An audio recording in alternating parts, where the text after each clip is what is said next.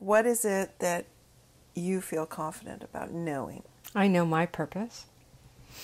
I know who I am. I know where I come from. I know where I'm going. I know love, which is such a pitiful word for the experience to describe the bliss state. I know we are perfect. I know there is no trying. I know there's nothing to do. I know it's all okay. Anything and everything that happens in each and every moment is perfect. Absolutely. Design. And as I stand in that knowing and acceptance of those truths that live inside of me, I experience bliss.